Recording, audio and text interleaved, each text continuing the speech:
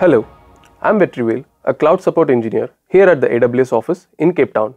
Today I'm going to show you how you can launch an Amazon relational database service database instance that's covered by the AWS Free Tier. Let's get started. The Amazon RDS Free Tier allows you to experiment with Amazon RDS for free.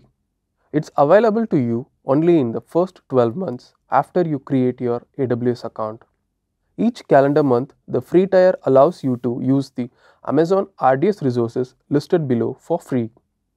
750 hours of Amazon RDS single AZ with dbt2 micro, dbt3 micro and dbt4g micro instances usage running MySQL, MariaDB, PostgreSQL databases each month. If running more than one instance, usage is aggregated across instance classes. 20 GB of general purpose storage, solid state drive, 20 GB for automated backup storage and any user initiated DB snapshots. When your free usage expires or if your application use exceeds the free usage tiers, you simply pay the standard pay as you go service rates. Users need to know that not all RDS database engines are available under the AWS Free Tier. RDS database engines available under the AWS Free Tier are as follows: MySQL, MariaDB, PostgreSQL. RDS database engines available under the AWS Free Tier don't include the following: Amazon Aurora, RDS Oracle database. Now, let me show you how to create a free tier RDS database. First, log in to the AWS Management Console and then navigate to the Amazon RDS console. On the RDS console, make sure that you have selected the desired AWS region where you want to create the RDS instances. Choose Create Database.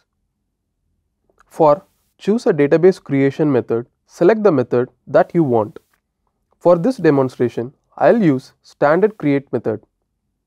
For engine type, choose the engine type that you want.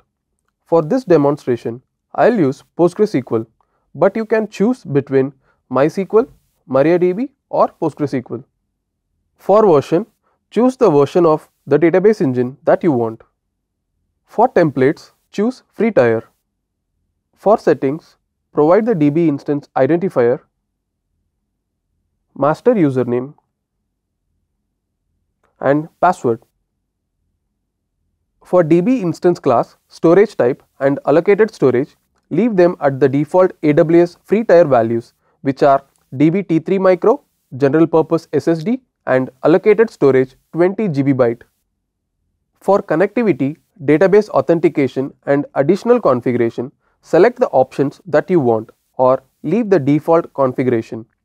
In this demonstration, I am going to leave them as the default. For backup, clear the Enable Automatic Backups checkbox to avoid incurring storage fees for retaining backups of your Amazon RDS instance. Review the estimated monthly cost to be aware of the AWS Free Tier limits.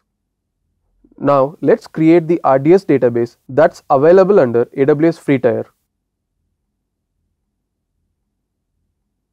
And now you know how to launch an Amazon relational database service database instance that's covered by the AWS Free Tier. Thanks for watching and happy cloud computing from all of us here at AWS.